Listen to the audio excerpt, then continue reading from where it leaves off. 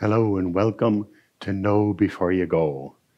I'm Father Scott Steinkerchner, the technology guy for the province, and we have wonderful readings today, all of a piece. So I want to walk you through them one at a time because they build on each other. The first reading is from the prophet Isaiah, and he says in part, "Foreigners who join themselves to the Lord, I will bring to my holy mountain and make joyful in my house of prayer. Their burnt offerings and sacrifices will be acceptable on my altar, for my house shall be called the house of prayer for all peoples." Why does Isaiah even need to say that? Well, because the temple and its sacrifices were for Jews only. Non-Jews couldn't go into the temple to offer sacrifices. Remember, at the beginning of time, God makes everyone in the image of God. But then, at a point, God chooses the Jews over all peoples of the world to be his own people. And he gives them the law. And he has them build the temple, and he gives them Jerusalem as a place to worship him.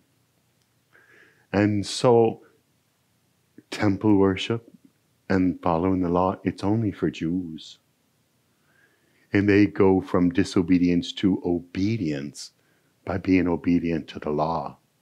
But the rest of humanity we call the Gentiles, they can't be obedient to God because they don't even have the law. So, the second reading is from Paul's letter to the Romans. And he's got this confusing sentence in there. Just as you, he's talking to Gentile Christians, just as you once disobeyed God, but have now received mercy because of their disobedience, the Jews. So they have now disobeyed in order that by virtue of the mercy shown to you, they too may now receive mercy.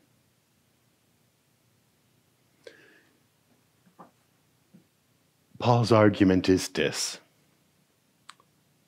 The Jews went from disobedience to obedience in God's will by following the law that they were given.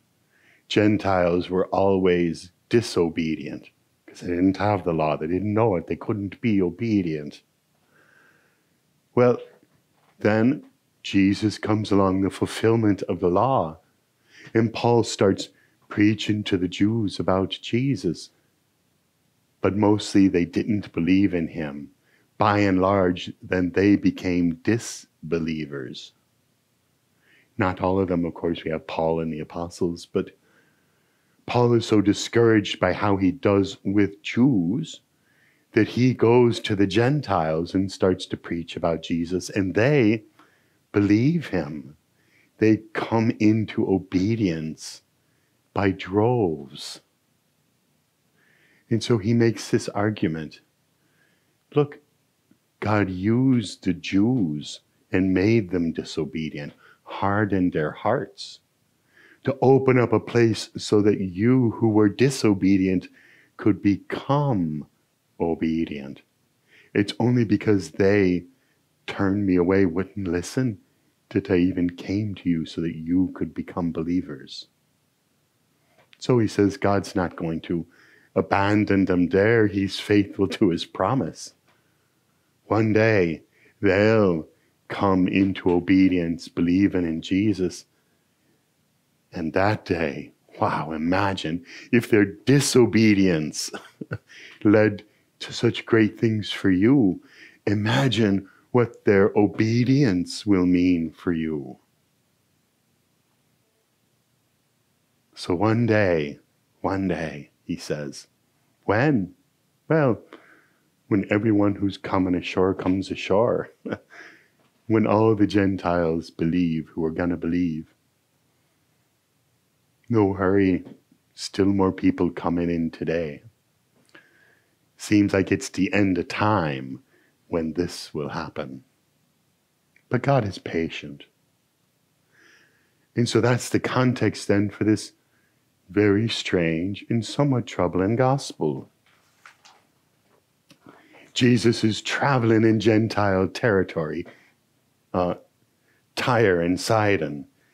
And this Gentile woman he calls a Canaanite woman. Canaanites are the people who lived in the land before the Jews came. This Canaanite woman comes up, Lord, Son of David, my daughter is tormented by a demon. Heal him. And Jesus ignores her. His disciples say, send her away. She's so noisy. And Jesus says, I was sent only to the lost sheep of the house of Israel. But the woman keeps it up and says to him, does him homage, does Jesus homage? Remember the first reading. He says, Lord, help me. So he said, it is not right to take the food of the children and throw it to the dogs. And she said, please, Lord, even the dogs eat the scraps that fall from the table of their masters. Then Jesus said to her in reply, O woman, great is your faith. Let it be done for you as you wish. And the woman's daughter was healed from that moment. Her persistence is amazing. Jesus' words seem a little harsh, but they allow her to show how much she won't be turned away. She believes in him and demands this healing from him. What are we to make of this? Well, first, in the broad scheme of things, there's Christians and then there's everybody else, right? And we think we Christians who come to believe in Jesus, that we're so much better than everyone else. But, you know, the Jews are still God's chosen people. And one day, God will bring us all together. God's playing this long game, willing to wait till the end of time. So these different religions of the world, they can persist for a while. God will work it out at the end of time. And let's these differences persist for now. In the same way, all of these divisions that we make between people about who's worthy of God's grace and who's not, or who's worthy of my help and who's not, they might be true for a moment, but eventually they just all have to fall away.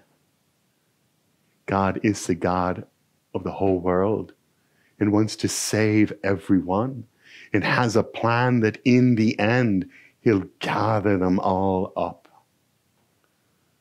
So the limits we put on our grace, the limits we put on our generosity, ultimately they have to fall. There can't be limits, like the woman who wears Jesus down. And this is then the third piece of that. Jesus' words seem harsh. And it seems like he's just convinced and changes because of this woman. But the fathers of the church couldn't believe Jesus would be so harsh. So they said, you know, he knew everything. So he knew that she had the faith to keep at it. So in a sense, he's playing her along for her to show her faith so that he can use it as an example to his disciples. 'Tis a beautiful thought. Do with it what you want. But also there's the idea that she is convincing him that he is changing his mind at the moment. Because he says, wasn't I sent just for the lost sheep of Israel? And then at the end, no, for you as well, I'll do this miracle. And some of the fathers of the church said, well, he couldn't have changed his mind because he can't sin. He's Jesus. But is changing our mind We're seeing a broader picture. Does that mean we were sinning before? Or we just didn't see as big?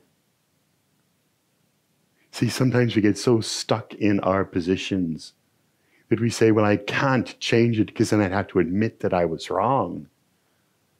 Well, maybe you weren't even wrong before, but it would be wrong now to hold that same position, because the world changes and God's plan and God's truth gradually unfolds. So just repeating what was true before in the future isn't always holding to the truth. Sometimes it's just stubborn to hold to the truth. Sometimes we need to grow and change to keep up with God's plan for the world. So that's know before you go for the 20th weekend of Ordinary Time. God bless you.